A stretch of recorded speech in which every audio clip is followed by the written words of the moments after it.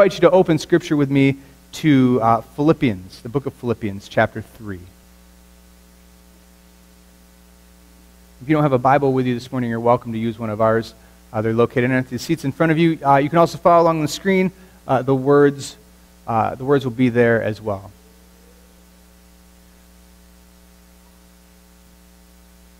Philippians chapter 3. Listen for the word of the Lord this morning. Further, my brothers and sisters, rejoice in the Lord. It is no trouble for me to write the same things to you again, and it is a safeguard for you. Watch out for those dogs, those evildoers, those mutilators of the flesh, for it is we who are the circumcision, we who serve God by His Spirit, who boast in Christ Jesus, and who put no confidence in the flesh, though I myself have reasons for such confidence. If someone else thinks they have reason to put confidence in the flesh, I have more. Circumcised on the 8th day, of the people of Israel, of the tribe of Benjamin, a Hebrew of Hebrews, in regard to the law, a Pharisee. As for zeal, persecuting the church. As for righteousness, based on the law, faultless. But whatever were gains to me, I now consider loss for the sake of Christ. What is more, I consider everything a loss because of the surpassing worth of knowing Christ Jesus my Lord, for whose sake I have lost all things. I consider them garbage, that I may gain Christ and be found in Him, not having a righteousness of my own that comes from the law, but that which is through faith in Christ, the righteousness that comes from God on the basis of faith. I want to know Christ. Yes, to know the power of His resurrection and participation in His sufferings, becoming like Him in His death, and so somehow attaining to the resurrection from the dead. Not that I have already obtained all this, or have already arrived at my goal, but I press on to take hold of that which Christ took hold of, take hold of that for which Christ Jesus took hold of me. Brothers and sisters, I do not consider myself yet to have taken a hold of this, but one thing I do, forgetting what is behind and straining toward what is ahead, I press on toward the goal to win the prize for which God has called me heavenward in Christ Jesus. All of us, then, who are mature, should take such a view of things. And if on some point you think differently, that too God will make clear to you. Only let us live up to what we have already attained. Join together in following my example, brothers and sisters. And just as you have us as a model, keep your eye on those who live as we do. For as I have often told you before and now tell you again, even with tears, many live as enemies of the cross of Christ. Their destiny is destruction, their God is their stomach, and their glory is in their shame. Their mind is set on earthly things. But our citizenship is in heaven, and we eagerly await a Savior from there, the Lord Jesus Christ, who, by the power that enables Him to bring everything under His control, will transform our lowly bodies so that they will be like His glorious body. This is the word of the Lord. Thanks be to God. How many of you have a long weekend this weekend? Yeah? Okay, you can raise your hand if you're retired too, that's okay. You have a long weekend this weekend, right? This is a weekend of celebration. You know, it started Friday. For some people, apparently it started last week, Monday. And it's a long weekend of celebration that we call Independence Day. And it's a day that we celebrate our independence as a nation. It's a time in which we remember that we are a free country. This is one of my favorite holidays. It really is. Parades, fireworks, grilling out, friends and family, warm weather. Like, it's got to be one of my favorite holidays of all of the kind of the national holidays that we celebrate. This is easily one of my favorite. And we remember it like we do on Memorial Day. We remember these freedoms. We remember those who have fought, those who have died, those who are continuing to fight to protect and defend those freedoms. To defend and protect all that is the United States of America. But if I'm honest, this is probably the single most difficult Sunday to preach on as a pastor. Because there's some kind of underlying expectation for what we're going to talk about when we come into worship on Sunday, on this Sunday in particular.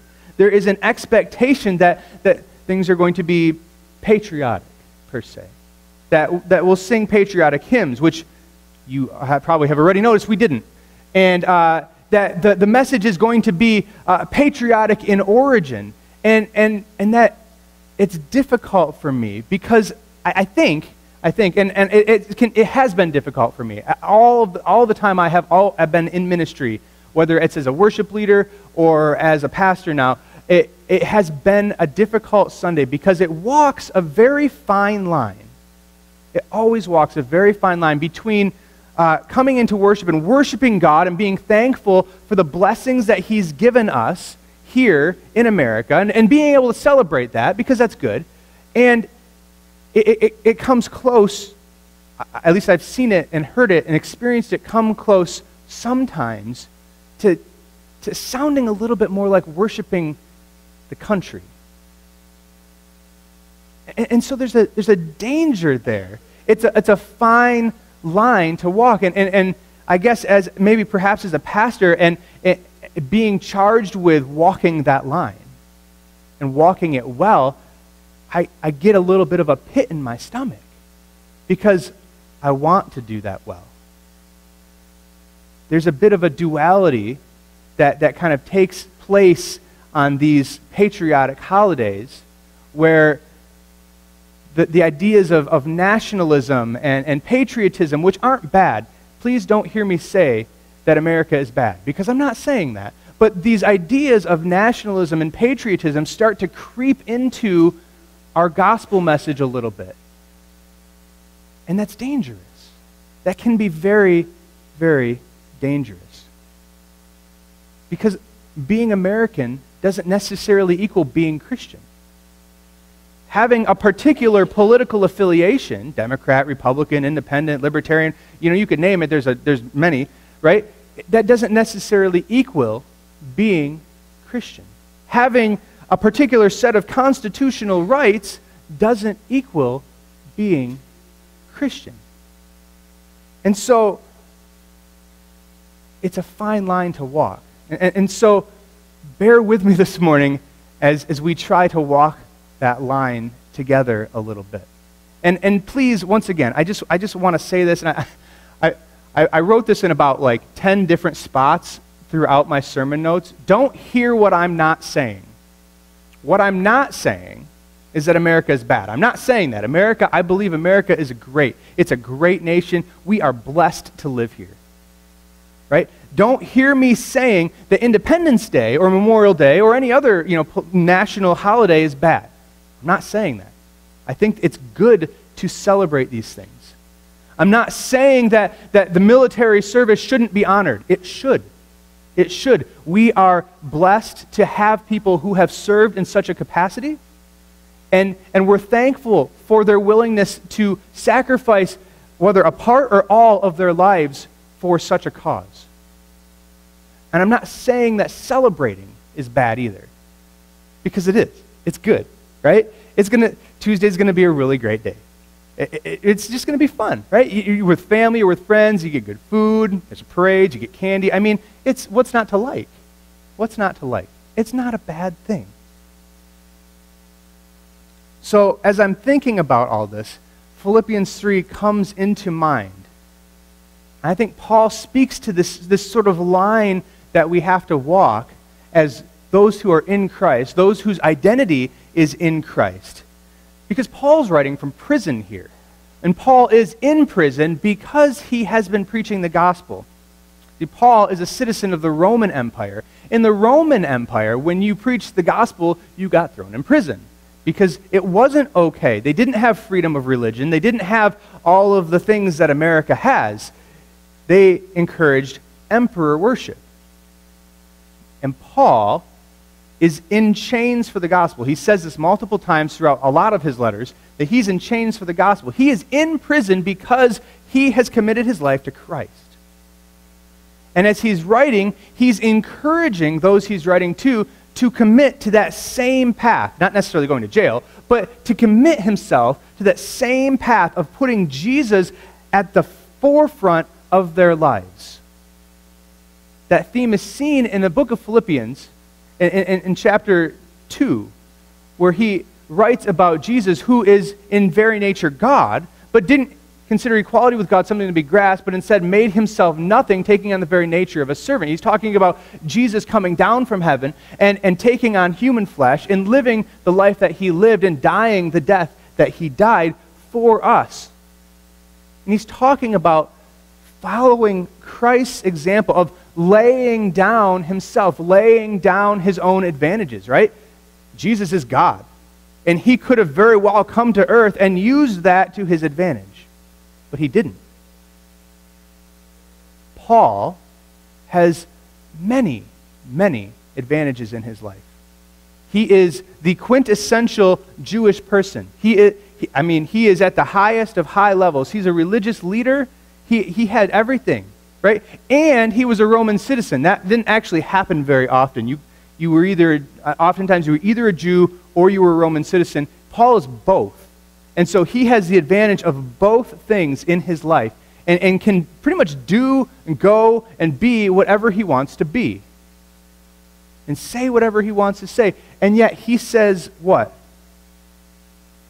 I lay it all down. Paul has a reason to want the life that he had. Now let's be honest with ourselves for a moment. We have many, many advantages in America. Yes? We are a nation that is blessed.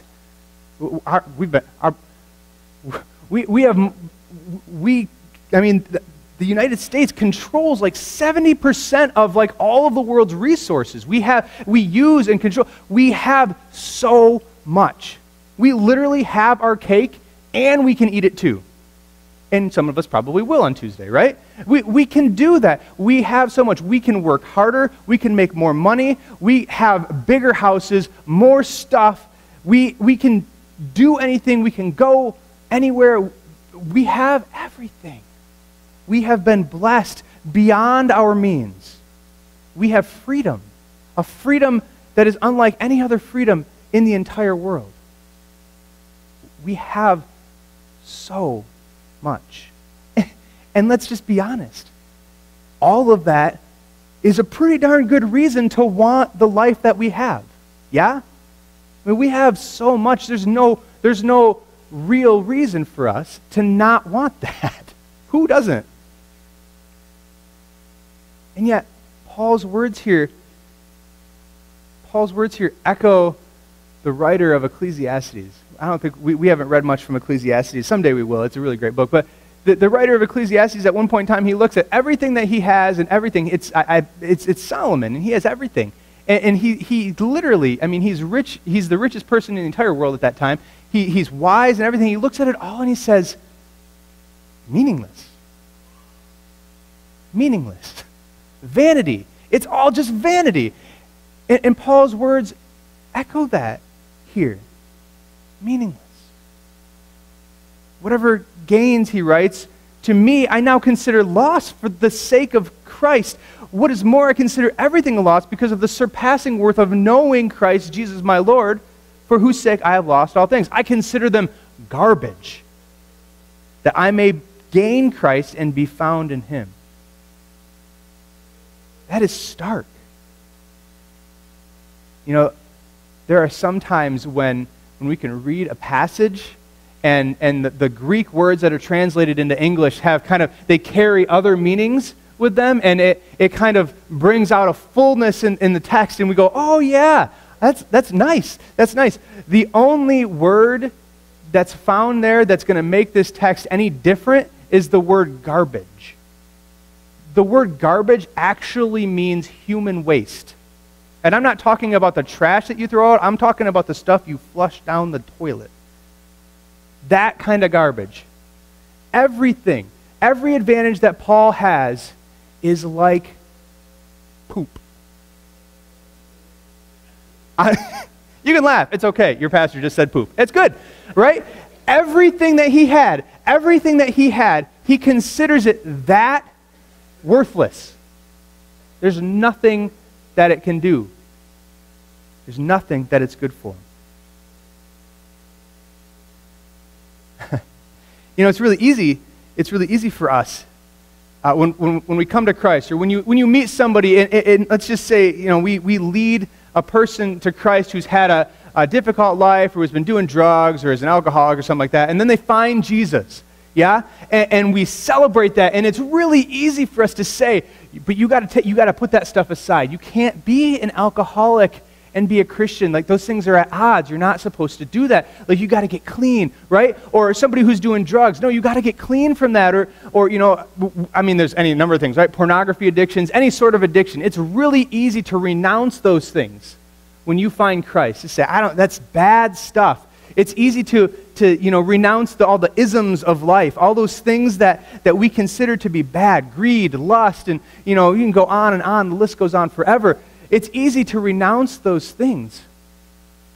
But I wonder if we are so quick to renounce things that we would consider advantageous for us in our lives for the sake of the gospel.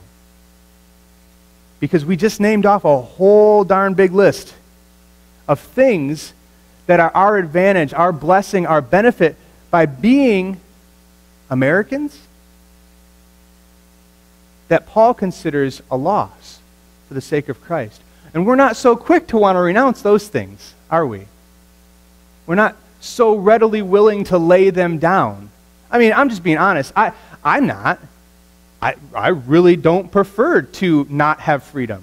I really don't prefer to not have the right to a freedom of religion, or a freedom to gather, or freedom to say what I feel needs to be said. I don't want to lay those things down. I really like those things, and I want to keep them. But Scripture considers them garbage in comparison to the all-surpassing worth of knowing Christ and being found in Him. Last week, we had Ben DeVogue here. If you weren't here last week, Ben went to India with another pastor, and they had a pastor's conference, and he experienced life in India. And life in India is quite different than life in the United States of America. India is a Hindu nation, and and they have a sort of caste system. So that means that people are basically ranked from 10 to 0, right? And when you're in this when you're a Hindu and you're in this caste system, if you're 10, you pretty much have it all. Like, this is where Paul is. And if you're 0, this is you're the homeless person who has no job and is drunk all the time, or something like that. Somebody's pretty down on their luck. In India, when you convert from Hindu to Christianity, you're at -1. You're not even on the scale of 0 to 10 in the caste system. You are the worst of the worst of the worst. And those that convert to Christianity in India find themselves often losing their jobs, forced to leave their communities, their homes. They're often, everything is taken from them, and in some cases experience physical violence against them and against their families because they follow Christ. Just to put that in perspective, we literally have no concept of what that means in America, right? Nobody here is afraid of getting beaten when you walk out the door today, especially not in Hopkins, right? Pretty much not afraid of that in Hopkins. Even if you're not a Christian, you're not afraid of that in Hopkins. But when you are, as a matter of fact, in America, being a Christian is actually an advantage. Right? There is a particular advantage that we find in America to being Christian. But Scripture reminds us, it reminds us of perhaps a perspective and perhaps a life change that might or could take place if we're following Christ. Right? Would you readily renounce the advantages that you have in America for the sake of the cross? If becoming Christian meant that you couldn't have access to health care anymore, or you had to leave your home, your job, your business, everything that you've built in your own life. What if it meant you weren't welcome in Hopkins anymore if you were a Christian? That's a difficult thing. And I think the reason that I've been wrestling with it so much is because I don't want to leave Hopkins. I don't think anybody else does either, right? When you're confronted with that and you're saying, would I renounce, would I walk away from everything that I have in this life, or any one thing that I have in this life, because I believe in Christ? And I have to be honest with myself and say, that would be a difficult decision. But when we look at Scripture, when we're faced with Scripture this morning, we see a faith that requires sacrifice. Now in America, faith doesn't really require that much of a sacrifice. Our life in Christ looks quite similar to our life without Christ. And there's a danger in that. Because Christ is first. And Christ is supposed to be first. The gospel is supposed to be at the center of all that we do and all that we are. And I think the discomfort that I find in preaching on a day like today is that too often we really, and I'm including myself in this, I'm bearing my soul to you right now, too often we want Christ and, right?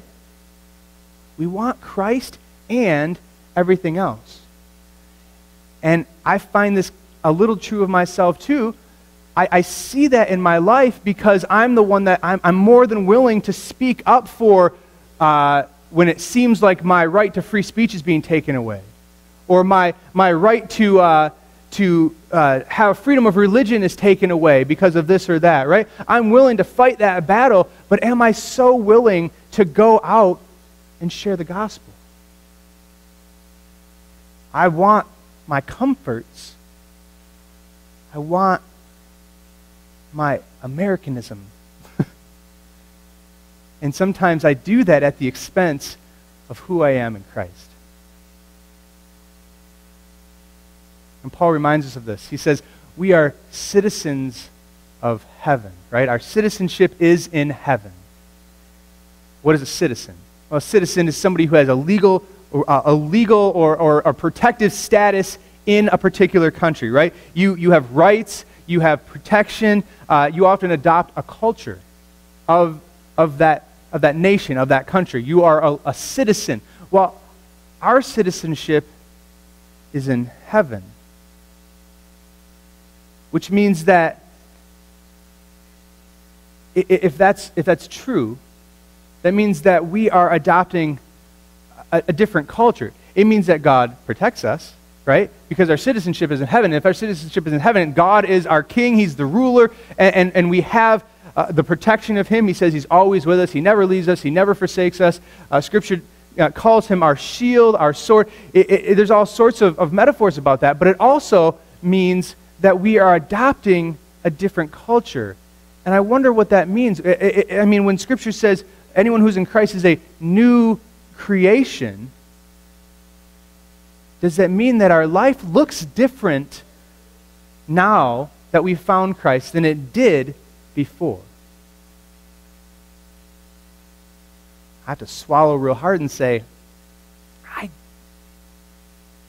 don't know that it does. At least not always.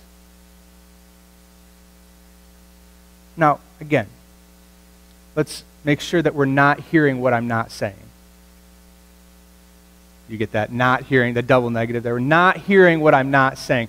So you're not hearing me say that we shouldn't celebrate. You're not hearing me say that America's bad or anything like that. I'm not saying those things. But what I'm saying is, and I think what Scripture is telling us here and reminding us this morning is that if we are in Christ, our lives are somehow different. And that casts a perspective on a national political holiday. that we need to keep in mind. If the gospel is going to be at the center of who we are, and Christ is kind of our focus, right? We run the race looking towards Christ, who is the author and perfecter of our faith, then we celebrate in a little bit of a different light, perhaps. We celebrate being thankful to God for what He has offered us through our physical, earthly citizenship. We are thankful to God for the freedoms that are accorded to us because of where we live, because of where we are born. We are thankful to God for those who serve, those who fight, those who die for those freedoms. But if push comes to shove, we remember that the most important things in our lives don't come from a government or a political party. But the most important thing in our life, the hope that we have, doesn't come because there is a Republican or a Democrat in the White House, or that our particular senator or House representative happens to align with our views of the world. Our hope is found in Jesus Christ. And everything else is a distant second in comparison.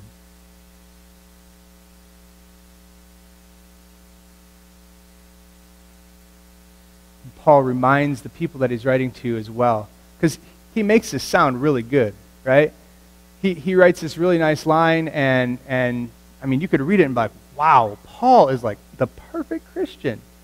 And then he reminds us, no, not that I have already obtained all this, but I am striving each day to take hold of that, the gospel, for which Christ took hold of me. And that is the beauty of these words. So we're faced with a little bit of a discomfort here, faced with a little bit of uncomfortableness, right? We're faced with this kind of dichotomy of being an American and being a Christian, and we realize that, we're not quite there yet, perhaps. I'm realizing that. I've realized that all week this week, and I've kind of wrestled with that a little bit. But then Paul reminds us, I'm not there yet either. And he doesn't condemn them. He doesn't tell them that they're terrible and that they're never going to get there. He says, no, like you guys, I too am striving to take hold of that. I'm striving to grasp what that means. I'm striving to figure that out in my life. What does it mean to put everything else aside for the sake of the gospel? What does it mean to be found in Him? To literally have your identity be in Christ instead of all the other things that the world has to offer. And Paul, the quintessential Christian, like he is, basically the writer of the New Testament, says, I'm still working on it too.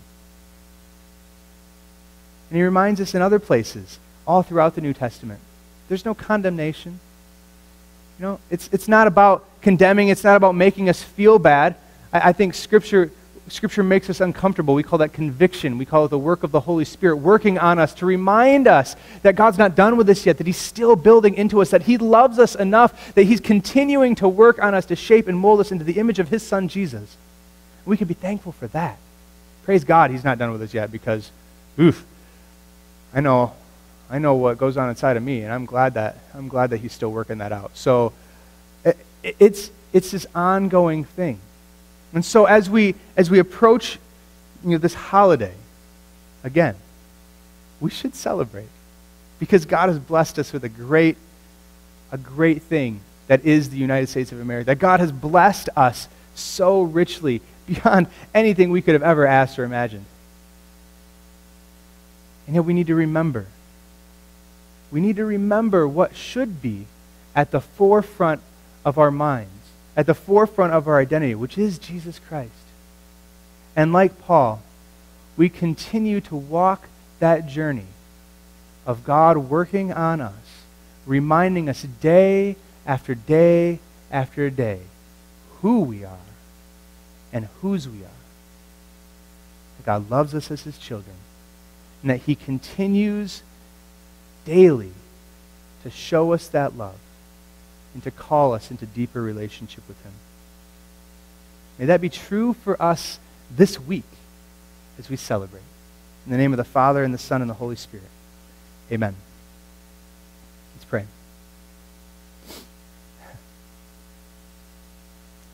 Lord, thanks. Thank you for the way that you continually work in us. Lord, sometimes it's difficult to be confronted with some of our own continuing things that are going on inside of us. It's difficult for us to be confronted with the things that we maybe set up as idols in our own lives. It's difficult for us to admit that, and it's even more difficult for us to want to lay those things down. But Lord, we're thankful. We're thankful that you don't turn your face from us, that you don't walk away from us, but instead you open your arms to embrace us that much more. And so, Lord, we pray that as we realize this, as the Spirit continues to turn up things in our hearts and in our minds, God, that we would turn towards you. And that we would see the vision that you have of us, your righteous children, whom you love and whom you call deeper and deeper into relationship with you every day. Lord, help us to that end. Show us where to walk and how you want us to follow you. In Jesus' name, amen. One of the ways that God reminds us who we are and whose we are is through communion.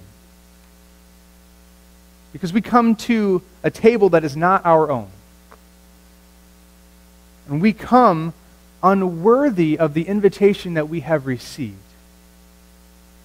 But we come because God in Jesus Christ has made us clean and is continuing to reveal himself. We come to commune with him, to meet him here. We've talked about this in the past. There's a unique way that God meets us here in communion. And we don't fully understand it, but something happens here. So I want to encourage you to open yourself to that. We come because we have hope. We have hope in something greater than anything in this world. Hope in Jesus Christ. That in him we have salvation and eternal life. We come to remember that eternal life cost him something. It cost him his life. He died so that we can truly be free. Free of our sins, free of our guilt, free of our shame, free of our past. And that we can be, as Paul says, found in him. Looking forward to that day when Christ will return and we will be made like unto him in his glory. And he reminds us of this. All of that we are reminded of when we come to the table.